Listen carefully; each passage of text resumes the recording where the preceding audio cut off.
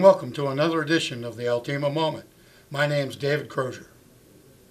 What is your role in the Joint Force?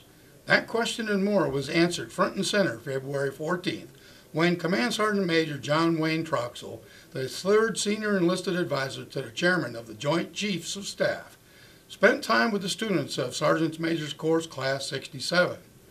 The SEAC provided the class with an overview of his lines of operation, the current operating environment, global integration, the Chairman's priorities and focus areas, including joint readiness, joint warfighting, and joint forces next. He also discussed desired enlisted leader attributes and joint enlisted education. Afterwards, I caught up with him for a few questions. What is your main purpose really coming here today? Well, I just want them to understand the direction we're going as a Defense Department and the direction we're going to get after potential adversaries or threats to the homeland and what their role is going to be in that as they move out and get back into our expeditionary force after they complete their time here at the Sergeant Major's Academy. Now, it's been about 11 years since you first put together your Striker Brigade combat team as a Command Sergeant Major of a brigade, and you've moved all the way up to the Senior Enlisted Advisor. What things have you learned along the way that you can depart to the future Sergeants Majors of the Army? Never forget where you came from, and understand that everything you do in your career as you move up, you got to remember, will that make sense to the man and woman on the ground that may have to execute that in combat? And always make sure that you stay relevant, that you're relevant to your commander and you're relevant to your organization. And you understand the vision of the commander, the priorities of the organization, the mission of the organization, and you're putting yourself in as the senior enlisted leader to assist in getting to that objective. Now, what do you tell the junior NCOs when you go around the field and you visit them in their areas of work? I tell them that their job is always the same, to lead by example in everything they do, in word and deed.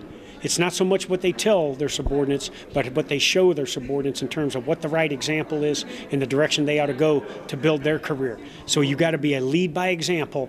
And I go back to the old Iron Mike statue at Fort Bragg and how Iron Mike was in World War II. Follow me, and I'll show you how to get it done. That's the way our young NCOs have to be. Follow me. Now, you represent the enlisted folks from all the different services. When you go out to visit them, what are the commonalities that you see from everyone? That we have the greatest men and women in our military. Less than 25% of all 18 to 25-year-olds in American society qualify for military service. So when we bring those men and women in, we've got the best that America has to offer. And in turn, they grow and develop, especially if they stay in, to become non-commissioned officers and become senior enlisted leaders that in the end continues to build on this greatest competitive advantage we have in over any adversary or any other nation, and that being in the human domain on what we do to train, educate, and empower enlisted leaders. And as the Senior Enlisted Advisor, Chairman of the Chief, why is it important for you to come and visit the Sergeant Major's Academy? This is a premier institution, and this isn't the culmination of a career for these senior enlisted leaders. This is the beginning. We're providing them the tools here over the year that they're here, so that this will launch their career. I graduated from this hallowed institution in 2001, and here I am 16 years later serving as the Senior Enlisted Advisor to the Chairman of the Joint Chiefs of Staff. By spending the year here, that was my launch pad for my career, and now here I am 16 years later, still as a Sergeant Major and now serving at the highest level. And were it not for this institution, I would have never made it to where I'm at. And while you were talking to the students today, this morning, you talked about that ethical NCO leader, and you talked about how some senior leaders kind of forget where they're at. What do you tell the force? That, like I said in there, think of how the span of control of people that you have. And if you're a battalion sergeant major and you have 500 soldiers, that's 1,000 eyes looking at you every day on what is right, what is wrong, what they can get away with, or what the expected standard is for them as a service member serving in that organization.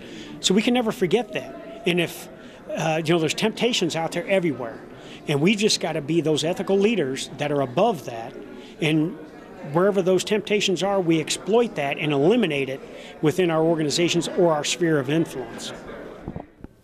You can follow the SEAC as he visits the troops around the world on his Facebook page, seac.jcs.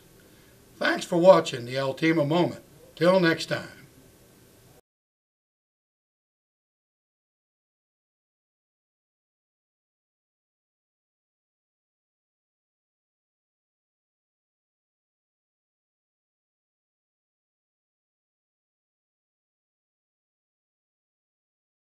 Our guest today serves as the third Senior Enlisted Advisor to the Chairman of the Joint Chiefs of Staff, or SEAC.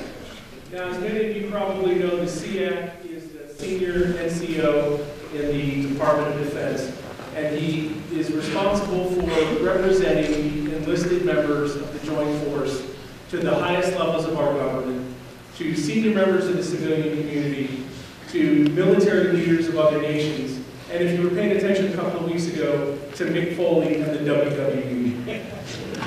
Our SEAC is deployed in Parsley 5 times, including a combat jump into Panama when some of us were in middle school, 2 tours in Iraq, and served, and served most recently as the Command Senior Enlisted Leader of the ISAF Joint Command in Kabul, Afghanistan. Now, as a PAO, I have to approvingly note that the SEAC has an active presence in social media, both on Facebook, Instagram, and Twitter. I have expected him to be Snapchatting his intro right now. And if you're a friend of his or follow him on social media, you'll note that he is the same guy behind closed